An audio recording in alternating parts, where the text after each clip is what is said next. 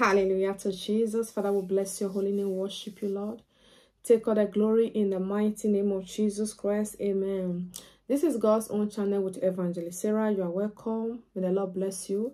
The Lord bless every member of this household. It is well with you, child of God. Jesus love you.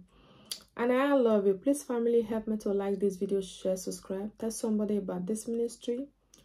Become one of us. God bless you as you do that in the mighty name of Jesus Christ. Amen. They are realizing how powerful, how dedicated, how trustworthy, how lovable you are. Yeah. Someone is realizing it. Someone is realizing it. Someone is realizing it. Now they are beginning to realize that this person, your consistency, your persistence, it has become a power. Yeah. Yeah. Because when they look at you, they felt as if you were not supposed to have strength at all. You were not supposed to have joy at all. You were not supposed to still be where you are. You were not supposed to push at all. You were not supposed to survive at all. But they are beginning to realize that you really have the power of God in you. The Bible says, do not be afraid, little children. Say, for you have overcome the world. They can see the boldness in you. The Bible says, greater is he that is in you than them that is in the world. Greater is he that is in you. I repeat, greater is he that is in you than he that is in the world. And the Bible says, we will look unto the hills, from whence cometh our help.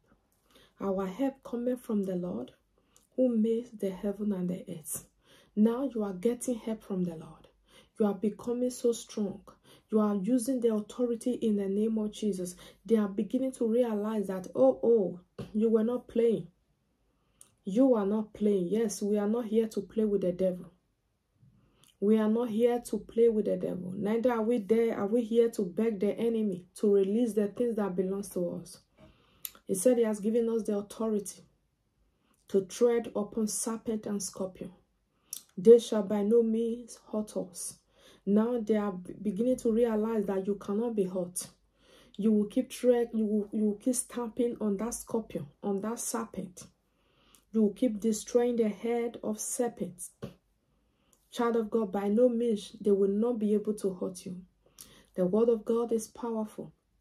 He said, I have given you the power, the authority to tread upon serpent, upon scorpions. Who are the scorpions? Those that want to bite your life. Those that want to see you fail. Those that are making a incantation to destroy your life. The things that bite the glory of people, that destroy the destiny of people. These are the scorpions we are talking about. These are the serpents that we are talking about. They are beginning to realize that you cannot be destroyed. It is even you that have the power to destroy their power. Their powers does not have the power to destroy your power. You know, when a lesser power meets with a greater power, the lesser power will bow. The Bible said Dagon fell down before the ark of the Lord. Dagon bowed down before the ark of the Lord. When a lesser power meets with a greater power, the lesser power will surrender. I want you to know that you have the true power of God in you. Continue to manifest the power of the Lord that is at work in you. It is well with you, child of God. Jesus loves you.